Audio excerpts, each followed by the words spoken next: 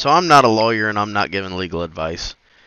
But a lot of people have questions on personal conveyance and when it's okay to use it, when it's not okay to use it. And basically, FMCSA basically says that there's only 4 things you can use it for. You are allowed to use it to go to a restaurant or an entertainment facility when you're off duty. You're allowed to use it to go from your terminal to your residence or from a trailer drop lot to your residence. You're allowed to use it to go to a nearby safe location after you've loaded or unloaded. And then you're allowed to use it to move your CMV at the request of a safety official.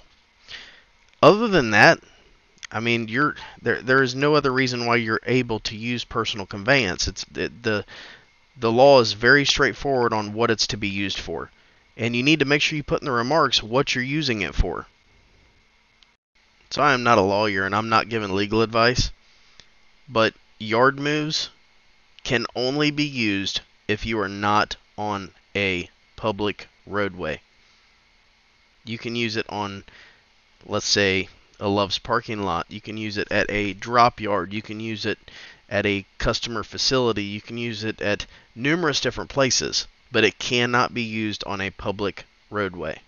And that's just a law. That's plain and simple, straight from the FMCSA's website. Yard moves. Don't use it on a public roadway, and make sure you put in your remarks what you're using it for, and I would put where you're using it. Let's say you're at Love's, driving around to find parking. Real simple.